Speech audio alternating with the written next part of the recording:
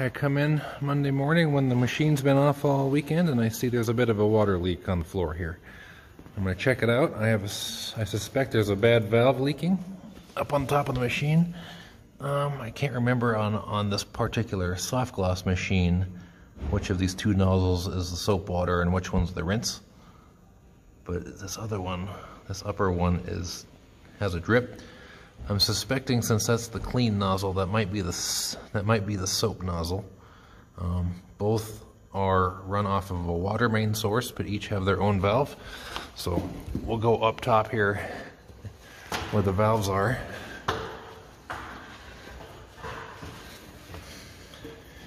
And there's these two solenoid valves here.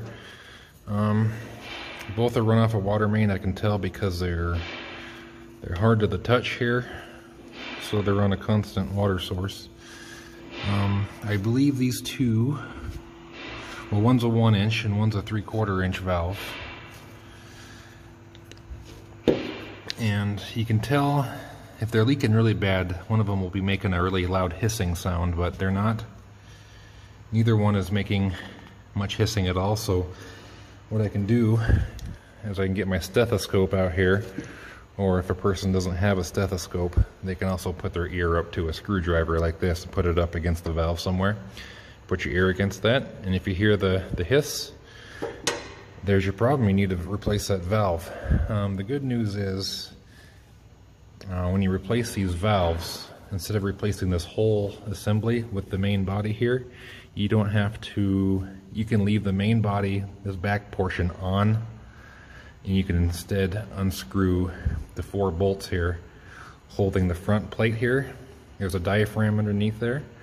You can replace that part of the assembly that has this plate, that diaphragm, and the solenoid all as one, instead of doing this whole portion, because that would be a huge pain.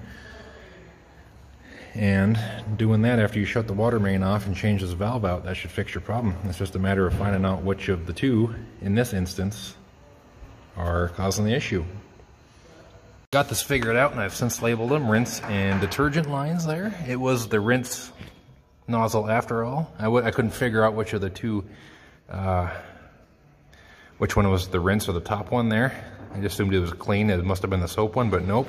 If I had looked at this nozzle up on this front brush here, that's a soap nozzle and it's got all the barnacles on it, so I should have known. Anyway, I knew it was the upper nozzle, which is now the rinse. I determined that. I shut the water main off to it and it stopped the drips.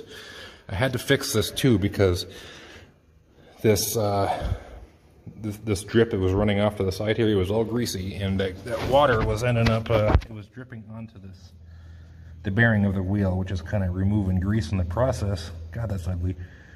But anyway, I re-lubed that, and now I need to fix this leak.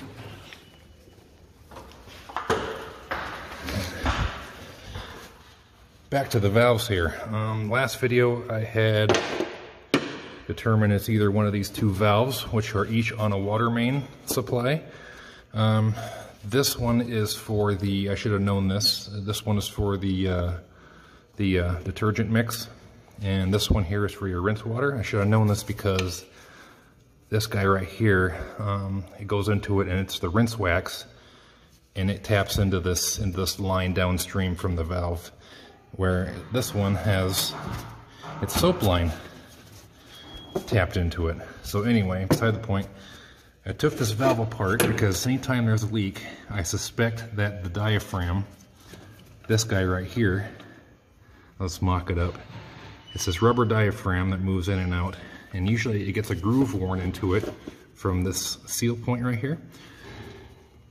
And what will happen is it'll start wearing this groove into on this inner side of the diaphragm here. You'll see the groove. I have a new valve. I'm not going to replace the whole assembly. Like I say, you don't need to replace this body. It's fine. So I just disassembled the new one and just get the new diaphragm out of it. Now when I flip this over, you'll see that this one doesn't really have a groove worn into it. It's pretty fresh. So that's probably where my leak is coming from, is that groove worn too deep and it can't make a good seal anymore. So I'm going to steal this from the new valve and put her in there. And it presses in there, and then I'll end up bolting this this outer body back onto it, and that should fix the problem. I am confident of that because I've done this before. So whenever you have a leak, it's pretty much always the diaphragm getting a groove worn into it. If it doesn't seem to open the valve, it's likely because your solenoid's bad. You need to replace that part of it. So I keep both of these parts on hand. I actually keep whole valve assemblies on hand just in case, because it can be one or the other problem that can arise anywhere out of nowhere. So I'd rather just have both those parts on hand. So hope that helps you in your situations. It did me. So thanks for watching. I don't even know what to do with these main bodies anymore. I don't use them.